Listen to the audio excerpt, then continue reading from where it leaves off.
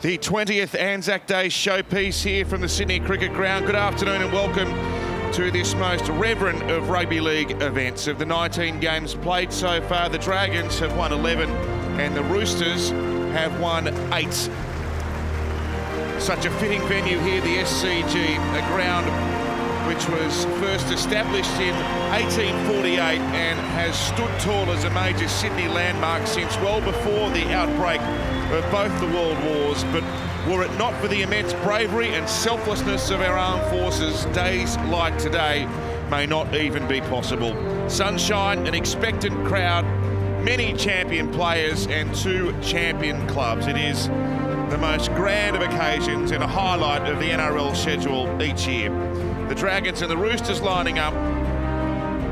The football, a highlight of Anzac Day, but the ceremony that leads into the game itself is always very sombre and very poignant. Let's go to the ground now. Ladies and gentlemen, if you are able, please stand for today's remembrance ceremony. And please welcome once again our official party. The Anzac Day Ode will be read today by Ray James, RSL New South Wales President. Corporal Dilkins will play the last post, followed by a moment's silence and then the rouse.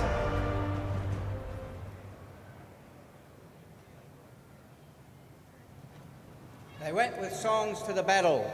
They were young, straight of limb, true of eye, steady and aglow. They were staunch to the end, against odds uncounted.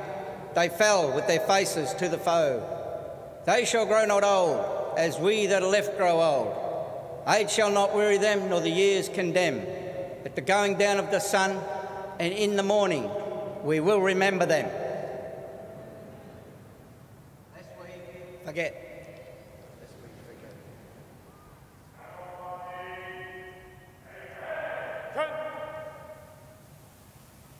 Catapult party, present arms.